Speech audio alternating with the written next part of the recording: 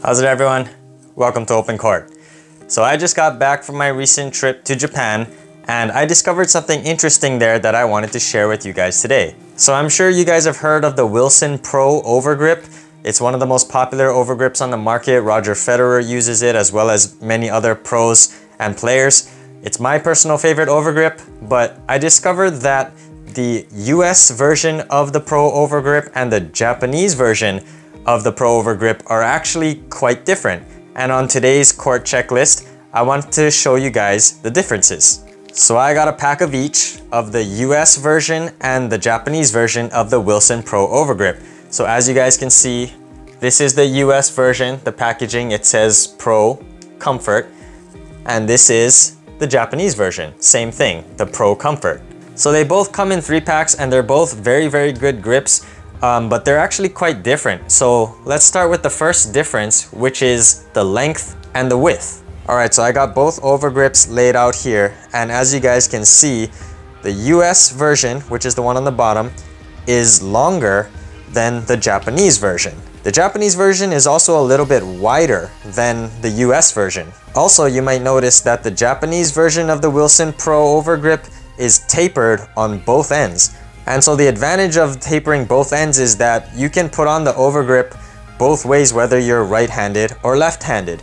Japanese engineering and manufacturing is known for always thinking about the customer's needs, and so I'm not surprised that the Japanese version of the Wilson Pro Overgrip is made to accommodate both righties and lefties.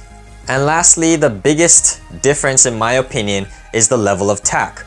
The Wilson Pro Overgrip US is slightly on the tacky side, but the Japanese version of it is very, very tacky.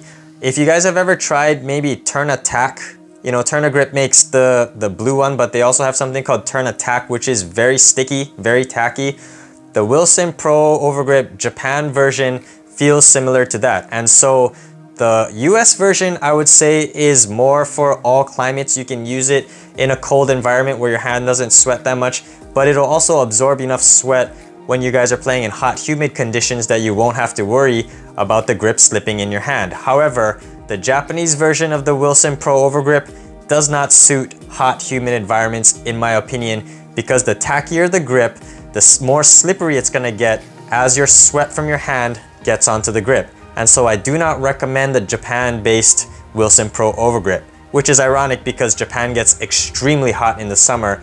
And so if you're in Japan and watching this, you might want to go with Turn a Grip for those summer sessions. So which one do I like better, the US or the Japan version of the Wilson Pro Overgrip? I like both. However, I would definitely give the edge to the US-based Wilson Pro Overgrip for 2 reasons. Number one, it's not quite as tacky. And so since playing in Hawaii where it's really hot and humid, my hand sweats a lot, this absorbs the sweat a little bit more and it allows my grip to stay true. It doesn't twist in my hand.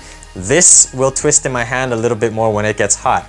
And secondly, this thing, the Japan version, picks up a lot of dirt and dust and the grip gets very, very dirty really quickly. So the Wilson Pro Overgrip is my current favorite overgrip on the market. If you guys don't know what overgrip to try next, give the Wilson Pro Overgrip a try. Thank you for watching today's court checklist on Open Court. If you guys like this content, be sure to overhead smash that like and subscribe button, and I'll see you on an Open Court.